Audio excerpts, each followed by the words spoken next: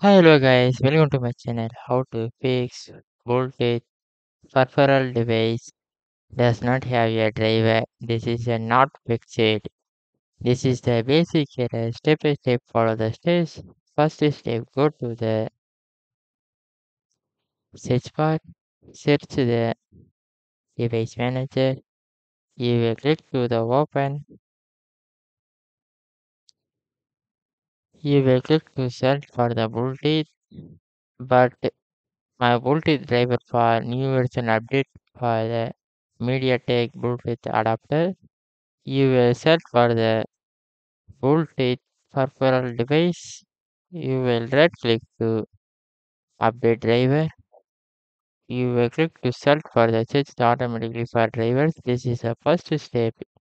The best driver is already installed, but you will check further this is not working only. You will click to go back.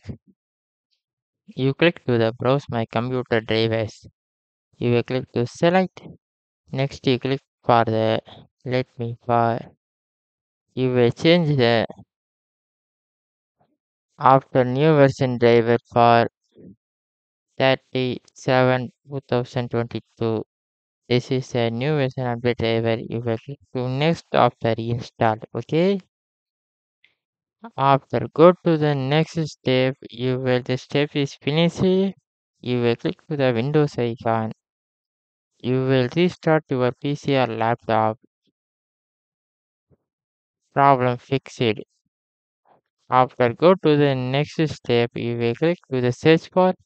Search the settings. You will click to enter. You will see the scroll down for troubleshoot. You click to the other troubleshoot.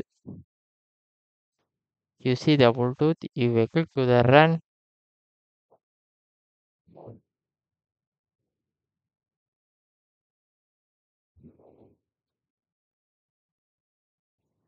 This is the no problem. You will check this is the any problem.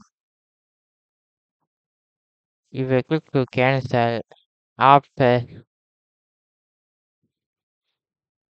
click to the next step. You will click to search for search the device manager. You will click to open. You will see the Bluetooth. You will right click to uninstall device. Okay. Click to uninstall, but my Windows is no problem. I will click to cancel. After you will click to the any browser, click to open to install for the Bluetooth driver. Okay.